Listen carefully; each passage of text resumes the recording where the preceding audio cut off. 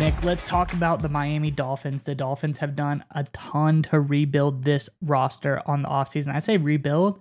They weren't really missing too much. They just added a whole bunch of more good pieces on top of the already good pieces they had.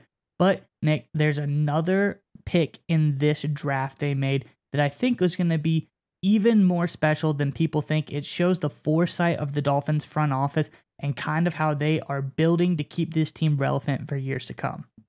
Yeah, Miles, when we first saw this pick, we thought it was a good pick. With the report you dug up, I think it exemplifies this is a really outstanding pick and a smart move by Miami. But before we get to that, Dolphins fans got a question for you to answer in the comment section below.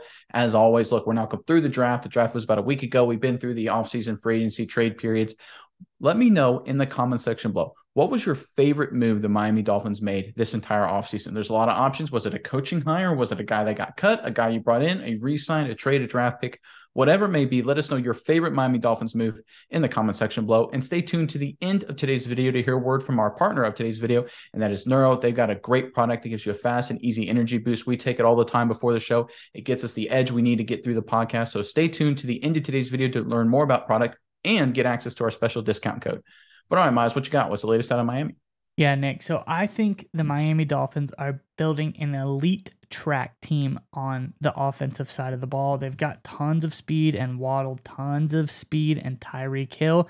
You look at a guy like Raheem Mostert, he had some of his best years in Miami, but this new pickup of Devon Achane shows that they're continually going after that style of player, and he could be the perfect replacement for a guy like Mostert. I'm going to get into the article, though, right now, Nick. It says, the most intriguing pickup of the Dolphins' 2023 NFL draft class, however, was undoubtedly Devon Achane, whom Miami selected with the 84th pick overall in the round 3. Achane is well known for his speed, and that's something McDaniel has been fond of working with, particularly in 2022. McDaniel helped veteran Raheem Mostert, who ran a 4.38 40 at his pro day, achieve a career-high 891 rushing yards as well as 202 additional yards through the air. Mostert, McDaniel's resident speed demon from his time with the 49ers, eclipsed 1,000 total scrimmage yards in 2022. He's under contract until 2025.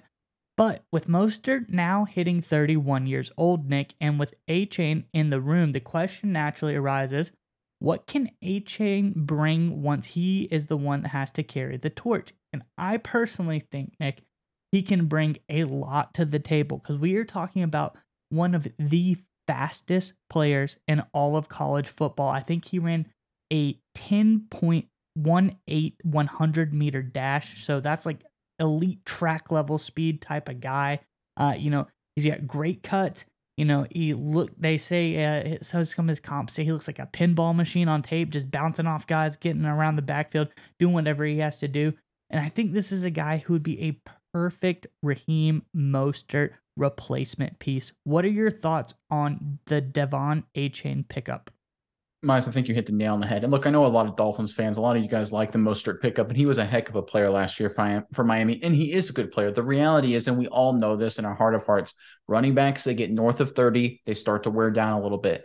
And you'd never want to be in the situation which the Dolphins, if they stick with Mostert for the long term, could be in a contending situation with an aging running back. We see a lot of teams get in that battle, and it really wears them down. It really hurts them. The Dallas Cowboys last year are a great example of that. They were a contending team. They had an aging running back taking half their carries in Ezekiel Elliott, and it really limited their offense a lot of the time. You don't want to be in that situation. Now let's look at the Dolphins as their contending window. If you look at the fact they pick up Tua's fifth-year option, so he's on contract now through 2024, they will most likely lock him up to a long-term deal after that. So if you look at the next, 2023, 2024, 2025, maybe 2026, I say it's their 4-year run for a legitimate title window. Maybe 3 or 4 years. It could be 2025, depending on how they structure Tua's eventual extension, because the first few years of Tua's long-term deal will likely be very team-friendly. That's what happened with the Mahomes deal and the Jalen Hurts deal and things like that. So what does that mean? It means that they have a good chance to win big, be a top-flight Super Bowl contender this coming season, next season, and the season beyond that. And then after that, they'll probably have to retool their roster. So if you look at Mostert going into this season, he's going to be 31, like you said, he's getting up there in years, right? Maybe he's got one more good year left in him. You slowly integrate a guy like Achane into the offense, who I think you brought up a good point, Miles, is a good fit. He fits the kind of role that the Miami Dolphins are looking for. So that way, going into 2024, remember, you're still a top flight contender in 2024. You have Achane slide in, you move off of Mostert, you probably have to release him, open up a little bit of cap space. That's fine, just the business of football. And you don't miss a beat. In fact, you could probably even get better. And that's what contending teams do. We look at the Kansas City Chiefs. They already had a lot of quality running backs. They got up there in age. They move off them. They slide in the young guy, Isaiah Pacheco. He becomes a Super Bowl starter. They win a title, right? That's how it works, right? And at the running back position, you have to be willing and able to plan ahead for the replacement to come in and push the veteran out. And I think that's exactly what Chris Greer, McDaniel, and company did with this Achane selection. And I think it was a really brilliant move by the Miami Dolphins getting this guy into the fold. Well, Nick, and I also want to touch on one thing. Some people talk about the size of a guy like Achane. It could maybe a slight against him, but I don't think he's that far off from NFL size once he gets some NFL strength and conditioning under his belt. You look at a guy like Mostert, who's 5'10", 205.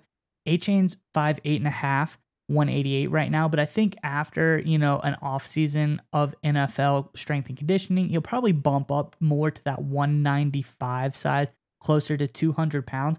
So he's really not that off size-wise for a NFL speed back. And that's exactly what this guy is. In college, some of his best traits were his ability to recognize the hole and hit it with speed and intensity. Bursting through the line, he can make big-time home run style plays. So I just think this guy is even better of a fit for this Mostert role than some of the Miami fans may have realized at first, just because this guy is actually lightning quick. He can hit the holes, and he is a very, very good pickup for this coming season. And one more thing, Miles, and this is kind of a theme we've been talking about this week, is smart teams figure out the solutions to problems before they happen. You don't want to go into next year, the 2024 season, and Mostert is old, he's fallen off the cliff, and now you got to find the replacement running back and you're struggling, and maybe you have to overpay because you want to stay on top of contention. What do you do to avoid that problem? You get Achane now, so that way when the problem comes up, you already have a solution ready to slide in. That's what smart teams do. That's what Chris Greer and the Miami Dolphins did, and it's another example of how well the Miami Dolphins have been run, especially this offseason. All right, Miles, we would like to give a special thanks to our partner today's video, Neuro. That's right, Nick. And I want you to go with me on a journey really fast. I want you to imagine this. It's 4th and goal in the big game, Nick. Your team is relying on you to make the big-time game-winning play. I know you've been in this situation before, Nick. The stadium is roaring. The clock is ticking. The game is on the line. But if only in that moment you were able to have some Neuro Gum. Neuro Gum will help you stay concentrated, and it gives you a burst of energy without a nasty crash. That's right, Miles. Neuro has thoughtfully curated ingredients and does endless lab testing, which means that you can reach the right state of mind safely and consistently. That's the most important part. It gives you a clean burst of energy and focus without the jitters of coffee or any of those other energy drinks. That's right, Nick. And if you click our sponsor link in the description below, you can enjoy energy, calm, and focus whenever you need it.